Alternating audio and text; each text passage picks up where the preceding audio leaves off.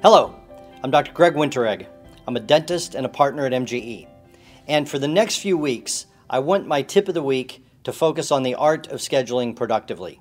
Now, it is an art. There's no real science to it, and it definitely takes a particular type of person to be a good appointment coordinator. But I want to give you a few policies that I used that really help take a lot of the confusion out of the appointment book. Number one, you must have one person ultimately responsible for that appointment schedule. I know there are some systems where now there are computers in each operatory and the assistants are scheduling for production and the hygienists are scheduling for production. And at the end of the day, if your target was $5,000 and you did $2,000, you say, what happened today? There's 3 or 4 people standing there pointed at each other. There's not one person ultimately responsible.